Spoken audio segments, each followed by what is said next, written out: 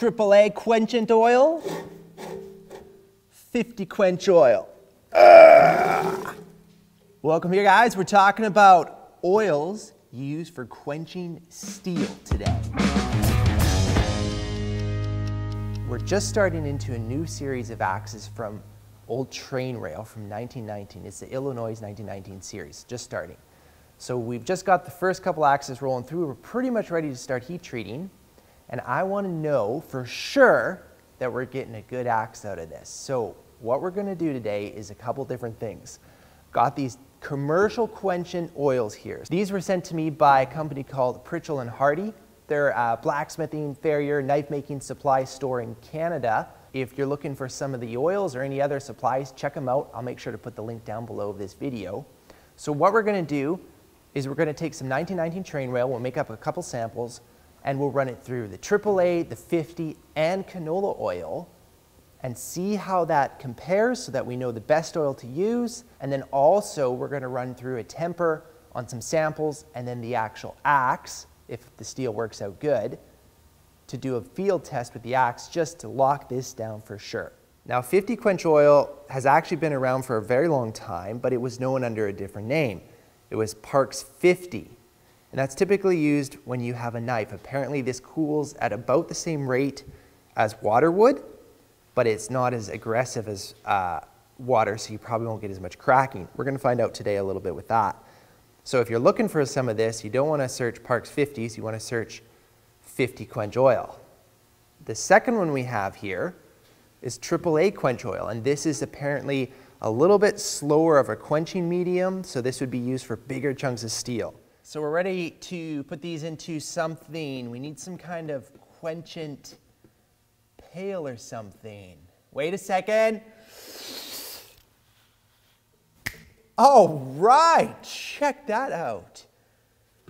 I think that'll work just dandy. But, I need another one. Let's see if I can do this again. Oh, I feel a migraine coming on. Oh no, that looks like a lid. Hang on a sec, that's not right. Hang on, I gotta grab some more coffee. Hang on, this works better with coffee. Okay, let's try it one more time. Ah, there we go, perfect. Nice. All right, so we got these two quenchant tanks made up. They're actually a little bit wet.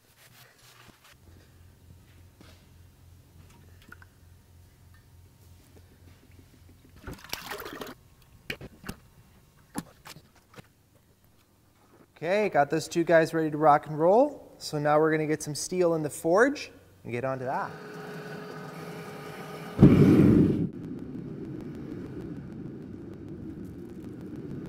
We've already actually been working on the axis from the train rail, and this is where everything's at. So these pieces here are ready to have the eye pierced into it. Those ones have the eye in it, and those are roughed in there. Those are Blackhawks, these are Hudson Bays. You're not going to see me taking the train rail from the raw state because it's already in these chunks. So I'm going to have a couple scrap pieces that we'll just quickly forge into some flat sections so that we can get the samples to start testing it.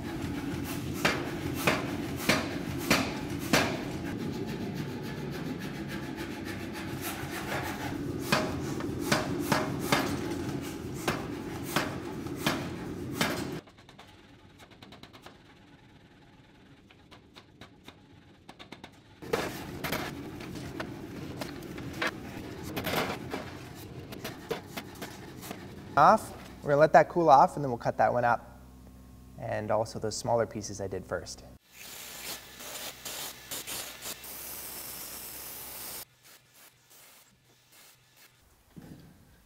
All right. I just want to go over a couple things about the hardness tester because every time I do a video with it, these are the couple questions that come up. So when I first got it, which I have a video out on that, I set it up and then I actually ran through all the calibration tests on it. So it's calibrated, which is important.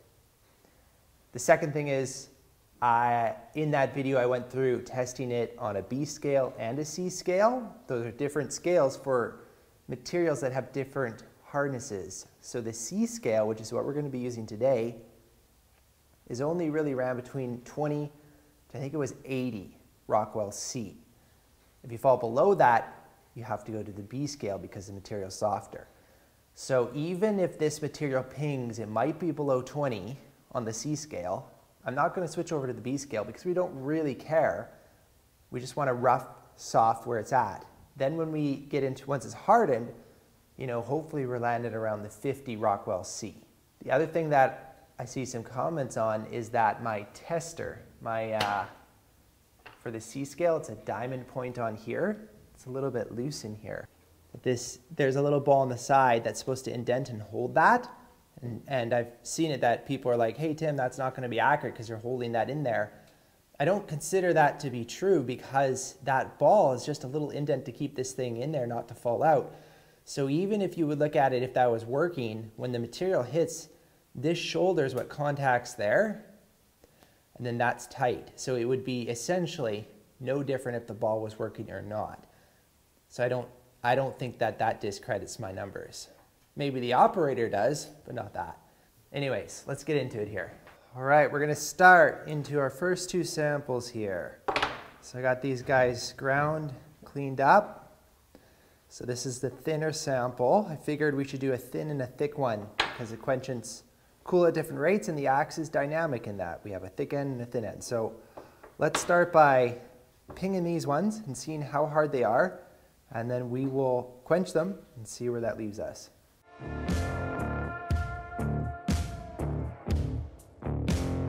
So these two samples here, the one is an average of 21.8 Rockwell C, and the other one's an average 24 Rockwell C.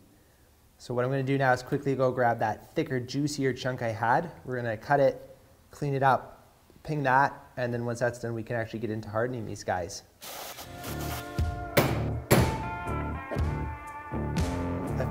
So I've pinged these two guys, and they are noticeably softer than these guys. And I can buy into that because this would cool so much faster in air than this big, big chunk. And this was one chunk too, where these were each individually separate pieces. So nevertheless, the average here is 11.25 Rockwell C, which is actually off the Rockwell C chart. And that one pinged at 8.25. I only did it 2 times because at a certain point, like, we get where we're going with this. So that's our benchmark. We'll run through the Parks 50 or the 50 quenchant.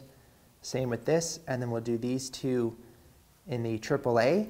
So first up is going to be the AAA oil here.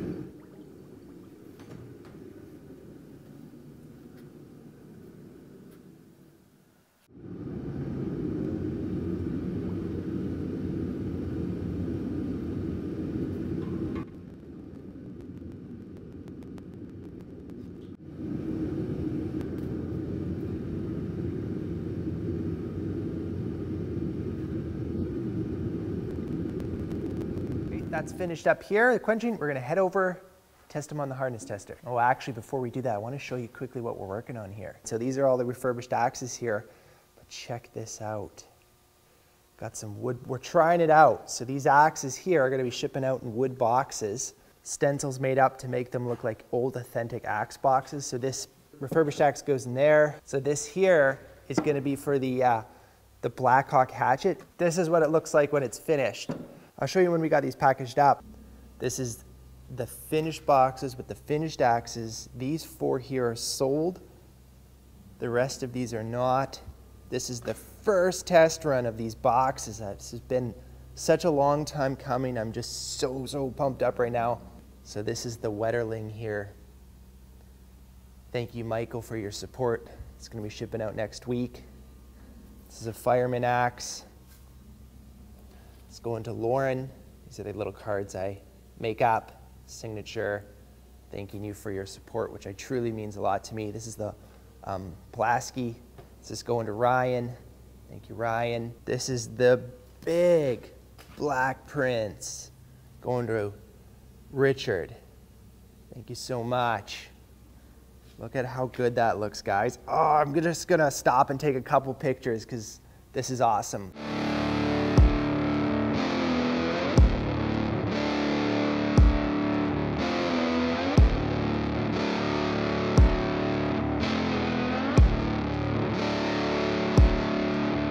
This is a little Sandvik that is not spoken for, so that's our smaller boxes. These are ready to go for the hatchets And then we also have some of those coming from the Hudson Bay, the same thing.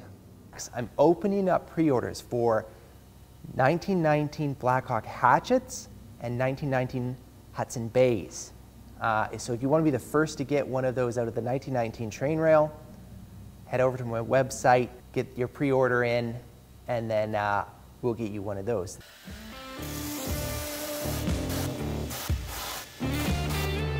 Okay, here we are getting to the crux of this video. Let's start with the AAA. I'm going to start with the big chunk. All right, here we go. This is the first one. We're sending it. Oh yeah, 55. Screamer. Okay, check this out. This is so cool.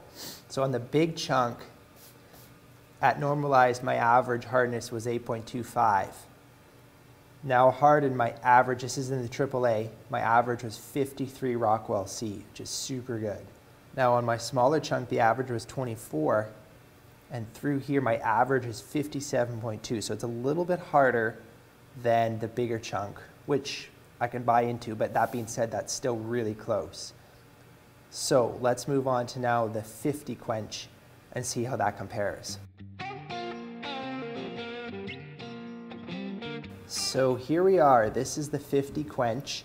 On the big piece, the average is 49 Rockwell C, and on the small piece, the average is 57.6. And I think you can start to see that the 50 quench is made for the thinner material, that it's a higher number than the big chunk, where the AAA was more stable between the two, I'd say. Wow, that's actually surprising how close the 50 quench and the AAA quench are. Look at that, 57.6 and 57.2. I guess that's pretty close too. The one thing I noticed though on the 50 quench, the small sample piece, it looked like it had warped through the quench, which is not great, just from a, you don't want your object or your piece to be bent up. I was able to sand it out so it didn't affect the testing. Nevertheless though, with these numbers in place, I'm going to roll with the AAA now, because I feel like that's going to be more stable. It is a little bit, but hardly at all really. Like if you look at that, you could run with either without any issues.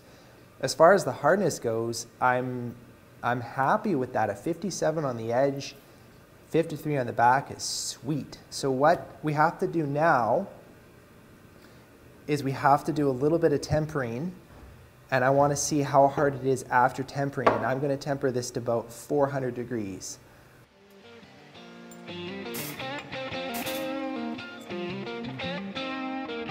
So now that those guys are in the oven and things are starting to look pretty good, I'm super optimistic that this is going to work out. I'm going to actually start working on an axe. We'll quench it now in the AAA, and then if the temper works out, we'll run it through the temper, and then test that out a little bit just to make sure that edge is good. And it just so happens there's a whole bunch of axes that are forged right here that are from 1919 train rail. So this is going to be a Blackhawk hatchet. So let's finish grinding this guy up, and then we can run it through the heat treat.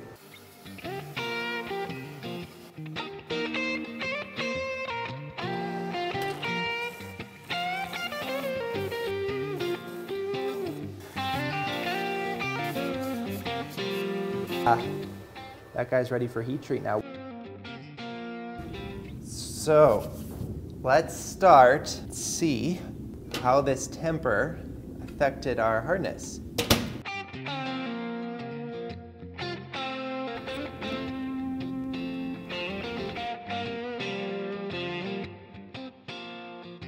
So here's the numbers, very interesting.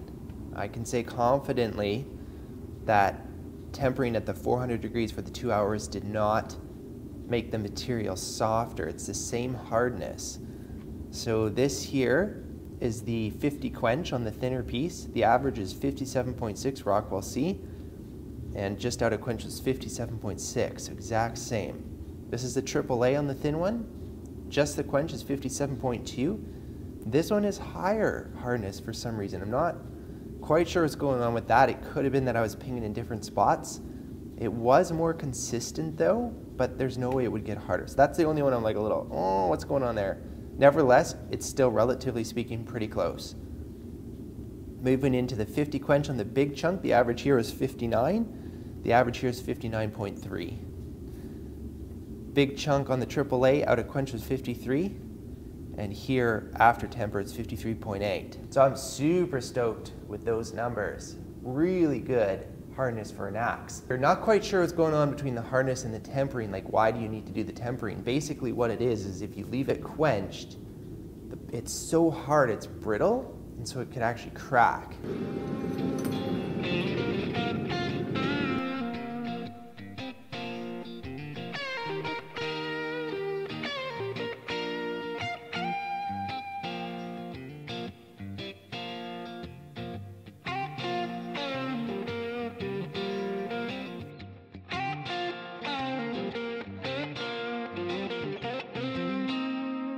So these two numbers here are the thicker pieces. This is the 50 quench and this is the AAA, so 49.53. And then we move over to the canola oil. The average is 32. So it's substantial. It's quite a bit softer. Then going to the thin parts, we had a 57, we had a 57, so really close. Canola oil brought us up to a 59. So what we're seeing is that the canola oil is way different versus thicker, thinner material, whereas these professional quenchings, the 50 or the AAA, they're a lot more consistent between thick or thin. Because an axe, you want it hard on the front and soft on the back, the canola oil actually was working out that that was still okay numbers, because a 59 Rockwell C, that's really hard on the front. So that's really good. But the professional is going to be just a lot more stable. Bingo bango, we got an axe to sharpen. Let that cool off for a little bit, and then we can sharpen that guy up. So I've just burned through getting it sharp. I haven't even wire wheeled this or anything like that. It's sharp now, so we're gonna put some kind of temporary quick handle on it. Well, here's what is going down. It's not wedged, because we're burning through this thing so fast, the handle's not even finished. But I'm gonna try to test it like this, because if it works out, I'd actually like to take this head off and finish it up and everything, right? So anyways, let's go see. What we really wanna know is we're actually not worried about it being hard enough this time, we're worried about it being too hard, and how that would play out is if it starts to chip and whatnot. So let's see what we can do here.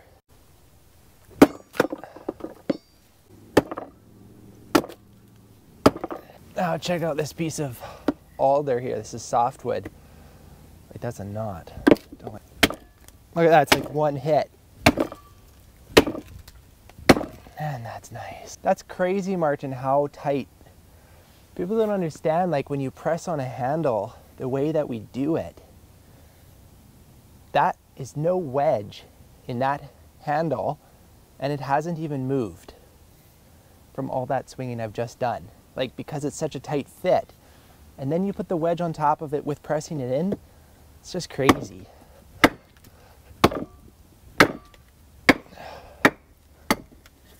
All right. Okay, well, let's get mean. Let's go hit some rocks and see what happens with this edge. Okay? Like the whole edge, just cutting rock all day long. I mean, that's gravel. Okay. Hand. Use your hatchet to cut rock. Okay, big rock, right? I'll cut the rock in half. Okay? So that edge is bad, but I'm really happy with that because there's no chips. That's really important. Okay, that sucker's dull now. Let's go see how she does. So like, I'm happy with that, because the last thing you want is like a big chip to lose it. Like, we've pretty much made this axe as hard as we possibly can.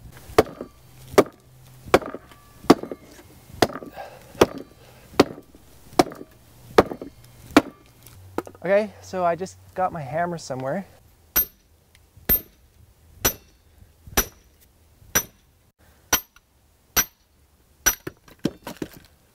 So I'm happy with that. No chipping.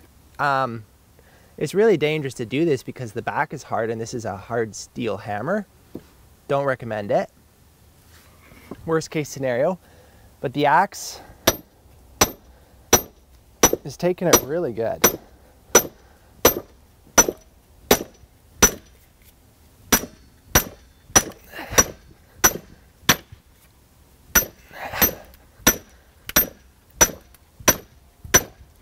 That's awesome. It looks just like the old axes we've been redoing.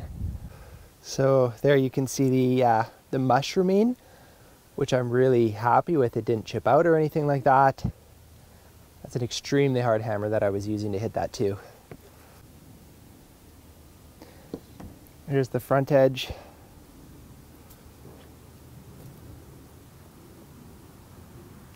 I can't believe that the handle, like, did it even move? It didn't even move after all that without a wedge in it. It's almost 500 psi. 500 psi. What? Yeah, but like, that's crazy. Disclaimer, do not hammer on your axe. Yeah. Do not chop rocks. Do not do any of what we just did. So there you go, AAA Quench Oil is the stuff we want to use for this 1919 train rail. Thank you for watching. If you're interested in one of the 1919 axes, so either a Hatchet or the Hudson Bay axe, I'm opening up pre-orders on the website right now. Make sure to tune in next week because I'm pretty sure I'm going to be finished the Nazelle and that video will be uploading and you want to see this girl run. It's going to be sweet. I look forward to seeing you in the next video, and until then, keep the forge lit, hey? Over and out.